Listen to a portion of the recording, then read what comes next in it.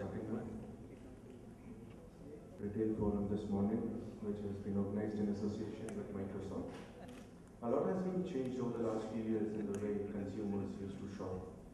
The retail landscape of the country is changing with every passing day.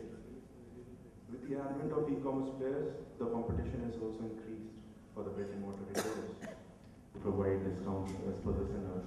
Great deal of challenge for brick and mortar retailers. But brick and mortar retailers are also reinventing themselves by the means of omni-channel retailing and other innovative methods. So they do not lose ground and relevance in the long run. Today our panelists comprises of brick and mortar retailers at ET Retail Seminar, and they will talk and discuss their strategies to stay competitive and to counter the rapid growth of e-commerce in the country and the highly competitive retail landscape. I would like to take this opportunity to express my sincere thanks to the organizers and in particular our honorable speakers. Now, I would like to invite Mr. Abhishek Ganguly, who is the Managing Director of Puma India, to give the keynote address. Please give a big round of applause for Mr. Ganguly.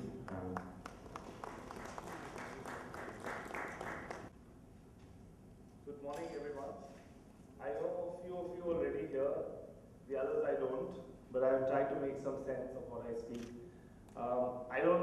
I don't typically do a keynote address wherever I speak, so I would like, because it's a small group, if at any point of time there is any question, I'd be happy to make it more interactive. And if anyone wants to add to what I'm saying or differ with what I'm saying, that would be very welcome. So that's the ground rules from my side in this entire period that we chat about. I will also try to keep this very relevant to the context and also give you some examples of things from what my experience has been or my experience is, some of the things that I, being in retail and doing brand management in the space of retail, feel that we should be doing going forward. I will, to just put the context in because I work for Puma, I would like to give you a bit of context of the organization so that you can know that from where I am coming from. Puma is of course a global sports brand, globally the number 3 brand. We came into India as the last entrant in the space of sports. So we came in after the Reeboks and the Nikes and Adidas had already set up its base in India. We came in 2006. And that was a time when it was a very different retail landscape. In fact, at that point of time, it was this, the malls were just coming up. There was a transition from high street to shopping centers, malls, and it was a very, very different landscape. And it's about 10 years time. But in this period of 10 years or 9 years, we rose from being a brand which was non-existent into the country to being arguably the number 1 sports brand in the country and probably the number 1 brand, global brand in the space of not just sports, but any brand you consider, any apparel brand, whether it's a Levi's or a Benetton or a Zara, larger than any of these brands. So we have had a successful journey. And which is very relevant to the context, because at this stage, one of the most topical things is online and discounting and losing money. We have always believed in profitability. We turned EBIT positive in the 3rd year of our operations, and we have always stayed profitable. So our approach as a brand, and even when we do retail, whatever be the format, has been to make money. Because at the end of the day, that is the sustenance, that is the sustainability of your presence in a country as fluid as India. And you must be reading in a lot of cases, there are brands which have come and gone because the premise was, at that point of time, India is a long drawn story, India is a 15-year story, India is a 20-year story, and hence it makes sense to not look at profitability.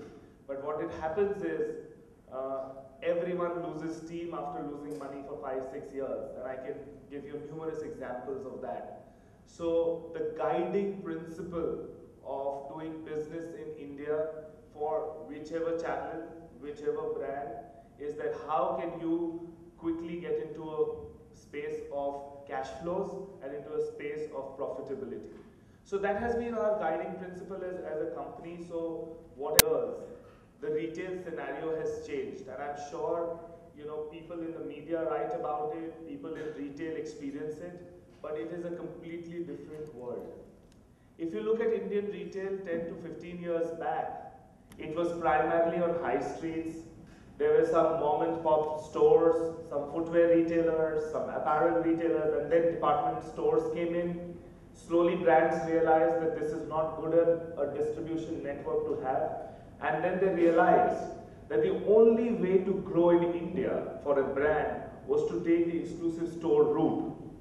It is very, very contrary to developed markets where multi-brand retailing is very, very evolved. Whether you talk about sports retail, whether you talk about departmental store, you talk about fast fashion, brands outside get sold primarily through multi-brand stores. But we all in India realized in the last decade that the only way we can grow here and distribute our products in the country in the number of cities was to open exclusive stores, either directly or through a franchise network. I'll give you a context. Today in India, just before online happened, most of the brands were about 70 to 77, anywhere between 60 to 80% through mono-brand exclusive stores. And that was also true for Puma. Globally, our business from exclusive stores is only about 9%, because the multi-brand space is very, very evolved. And that's a different approach that one had to take.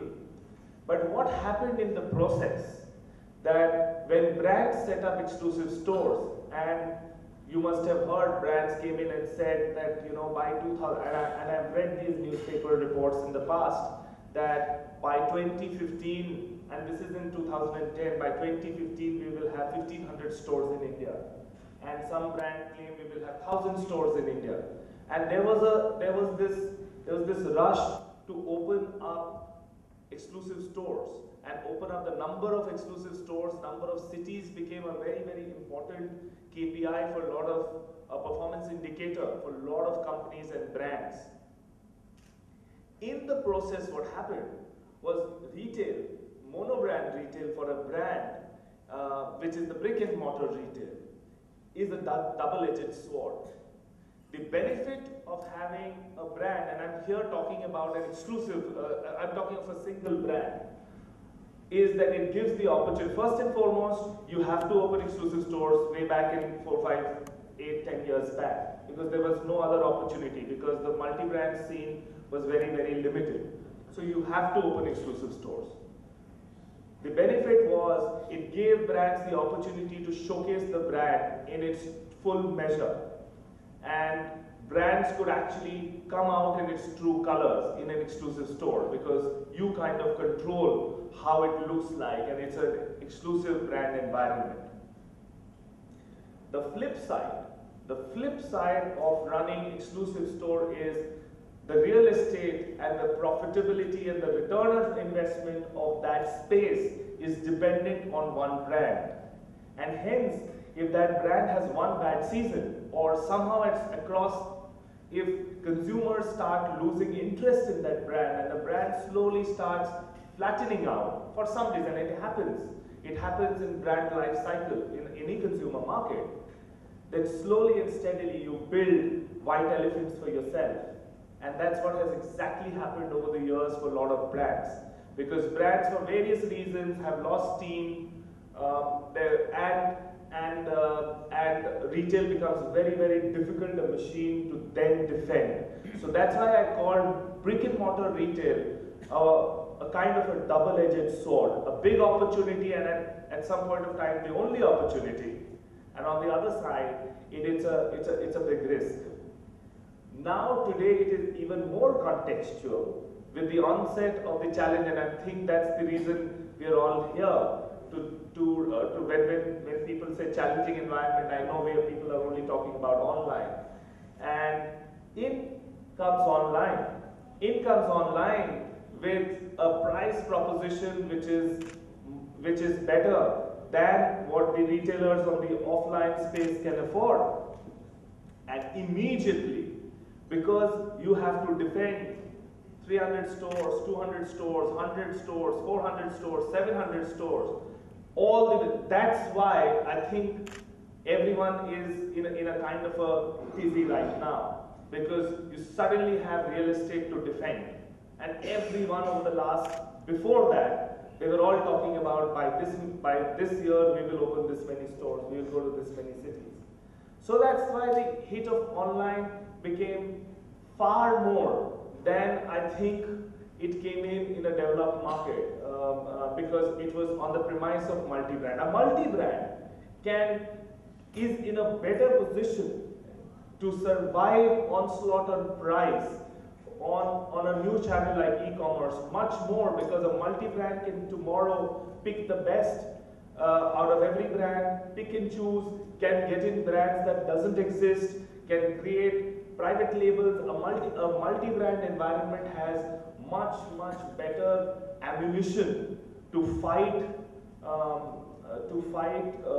a price proposition on the online side and that's an example. I can tell you, people from lifestyle are not here probably, but lifestyle has steadily grown over the last couple of years, despite, and this is only one example we have because of the paucity of multi-brand retail that you have in the country.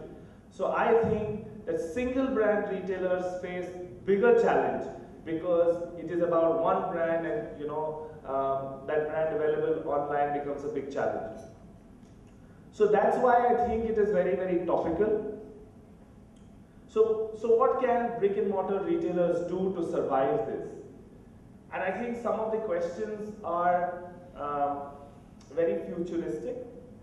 Omni-channel, I'll touch upon it at the end. Omni-channel is a very misused word. I read every day in newspapers again, thanks to Economic Times and others, that a lot of brands are doing omni-channel. Probably people don't know. We are just scratching the surface on this and how difficult it is to arrive at omni-channel, and I'll come to omni-channel because that's probably the meat of the entire discussion. I think for a brick and mortar retailer, one is of course omni-channel integrating with digital, and we will all talk about it. I guess there is a panel discussion which is also slated after this. But I think a brick and mortar retailer has to create a proposition which is based on experience. And irrespective, and I'm sure there are people here who have had experience in being part of digital commerce, e-commerce.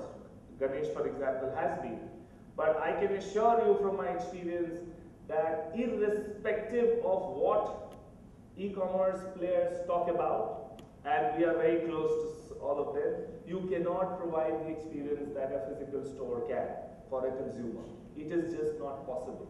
You can use technology, you can use all kinds of tools, but it is just not possible.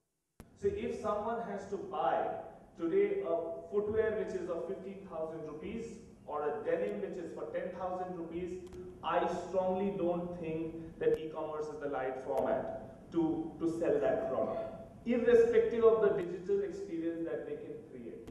So I think experience of a brand and experience of products which require real touch and feel, and I have seen it. So I have some claim to fame on this because I don't want to be branded as thinking back in time. I don't intend to sound dated on this, but experience is critical, and it has been seen in developed markets today, in whether it is United States of America or it is in London or it is in Barcelona.